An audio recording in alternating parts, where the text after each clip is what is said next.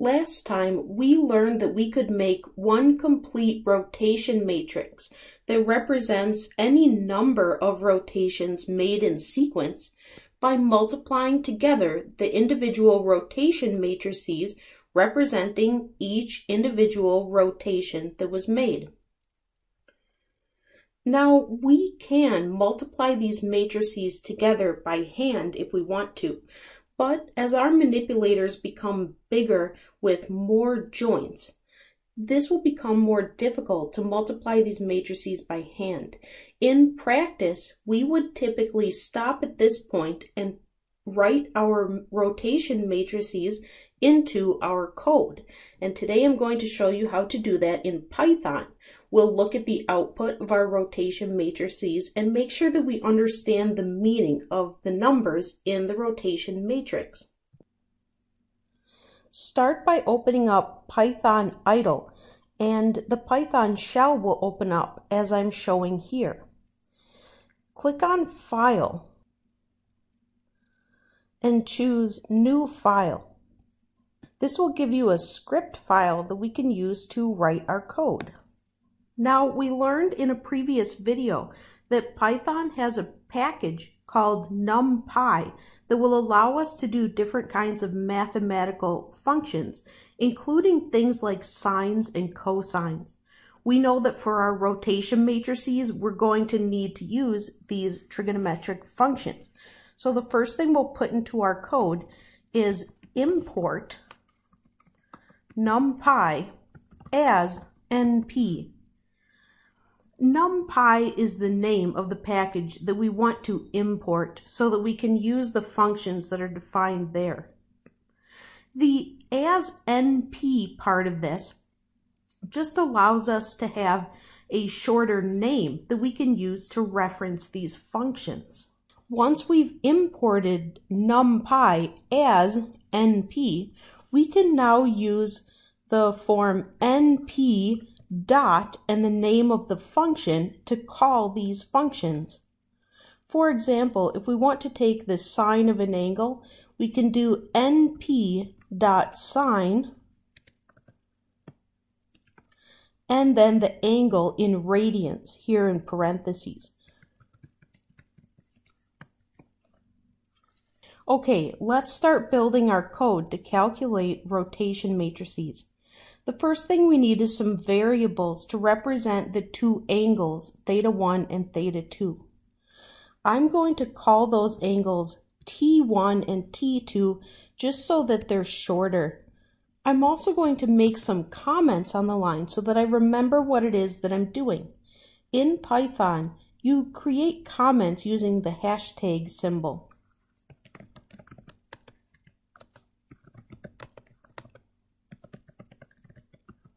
I want to define these two angles in units of degrees, just because it's easier for me to think about angles in units of degrees.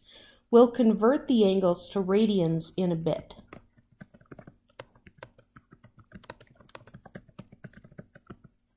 Now, let's convert these two angles to radians.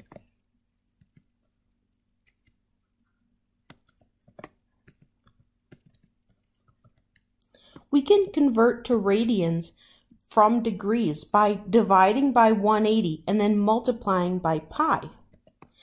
So since I want to multiply by pi here, I could just start typing in pi. But NumPy, which we're now representing as NP, has a built-in constant, np.pi, that is pi.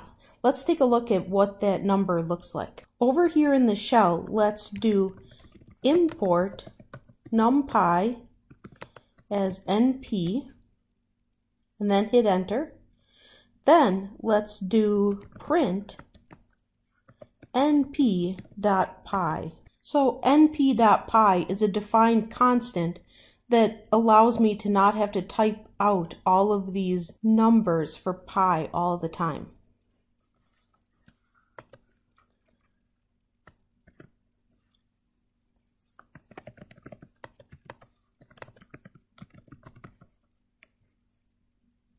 Now I want to do the same thing for T2, so I'm just going to copy this line and paste it.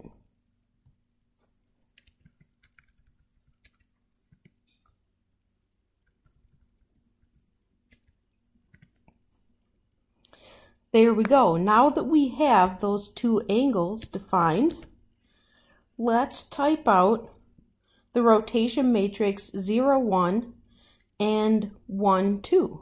In Python, here's how we create a matrix. Let's suppose I want to have a matrix A that looks like this.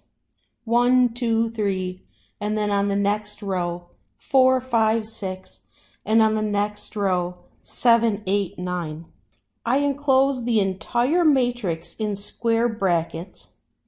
Then I'll enclose each row in square brackets also. And I'll put a comma between each number. So 1, 2, 3, that's my first row. Then I put a comma. 4, 5, 6 is my second row. And then 7, 8, 9 would be my third row. Now, when we print out a matrix A that we've created, it doesn't display it in a way that's very easy to understand as a matrix. Luckily, NumPy has some functions that help us out here also. Try this.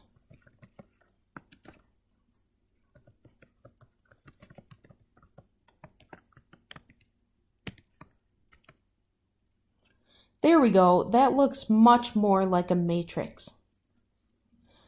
The function matrix, which is defined in NumPy, displays a matrix in a way that's easier for us to see. Okay, let's go back to our code now and try to use what we just learned about defining matrices in Python to define our rotation matrix R01. I'll create square brackets around the entire matrix, and then I'll create another set of square brackets for row 1. Row 1 starts with the cosine of theta 1. So we'll do np dot cos t1.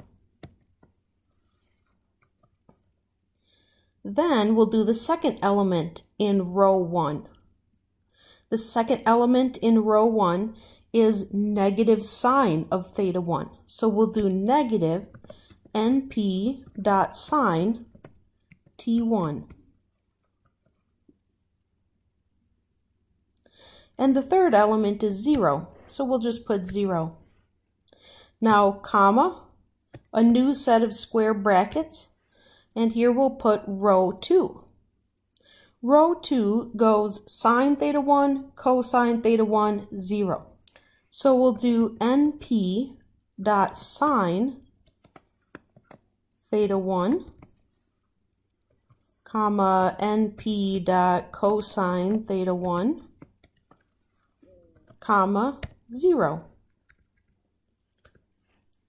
All right, on to row 3. Row 3 is just 0, 0, 1. Next, we want to do our R12. R12 is very similar to R01, so I'll start by copying R01.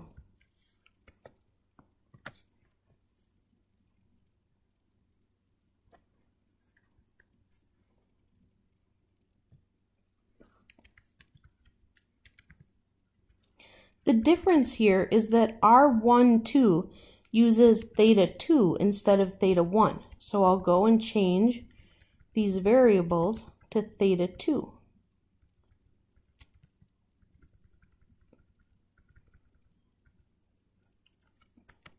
All right, now what we really want to see is R02. That is the rotation matrix all the way from the base frame to the end effector frame. We get that by multiplying together R01 times R12. It turns out that NumPy has a function for this also. The function is called dot, because what we're doing with these two matrices is what's known as the dot product. This function takes as input two matrices that we want to dot product together. The two things we want to multiply are R01 and R12. Lastly, we want to print R02 so that we can look at the output. Click on Run, then Run Module. You will be forced to save this file before it can be run. Go ahead and find some place that you'd like to save this. Give it a name. And we can take a look at the output here. Does this output look correct? Let's think for a minute about what this output is telling us.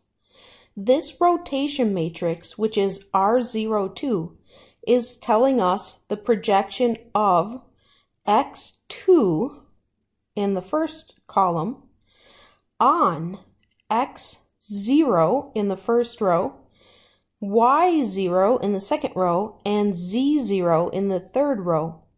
The second column is the projection of y2 on x0, y0, and z0, and the third column is the projection of z2 on x0, y0, and z0. You might notice that this matrix is the identity matrix.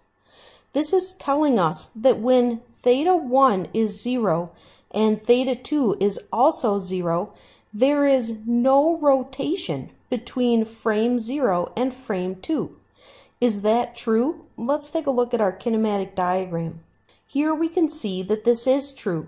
When theta 1 and theta 2 have not rotated at all, the 2 frame is in exactly the same orientation as the 0 frame. Let's do another test. We previously drew the kinematic diagram when theta 1 is 90. Let's run the code for this case.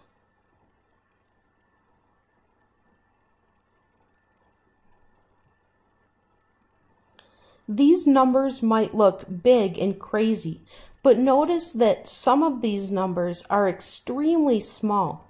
They're just numerical error around the number 0.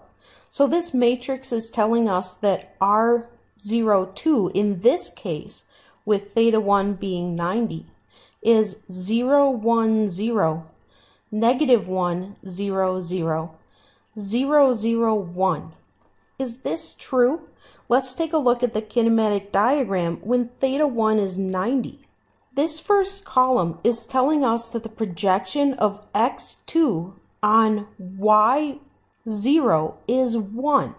In other words, x2 is in exactly the same direction as y0. Is that true? We can see here that it is. x2 and y0 are in the same direction. Column 2 is telling us that the projection of y2 on x0 is negative 1. Is that true? We see here that that is also true. y2 is in the exact same direction as negative x0. Finally, this third column is telling us that the projection of z2 on z0 is 1. In other words, z2 is in exactly the same direction as z0. Is that true? It is. We knew that that would be true since this is a rotation around z. The z direction stays the same. So it looks like our calculations are working so far. Let's do one more test. We also drew the kinematic diagram previously to show what the manipulator would look like when theta 1 is 0 and theta 2 is 90. Let's run this case. Okay, here our output is saying the exact same output as before. It says that the projection of x2 on y0 is 1. Is that true? It is. And the projection of y2 on x0 is -1. That is also true.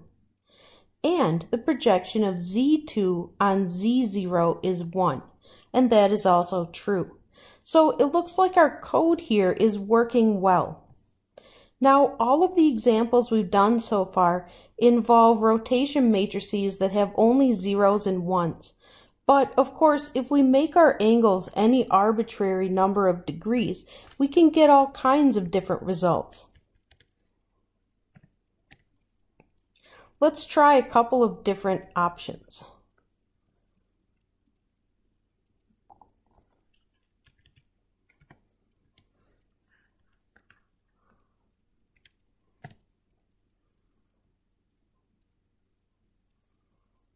You can put in any combination of θ1 and θ2, and the matrix that you're given as the output for R02 always means the same thing. It's telling you the projection of x2, y2, z2 on x0, y0, and z0. If you understand what this matrix means, this can help you understand what direction your end effector is pointing in for any combination of angles θ1 and θ2.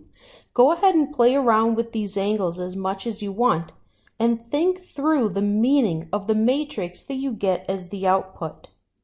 In the next video, I'll be giving a bunch of examples of finding the rotation matrix all the way from the base frame to the end effector frame, as we did here, for the 5 standard 3 degree of freedom manipulator types that we drew the kinematic diagrams for previously.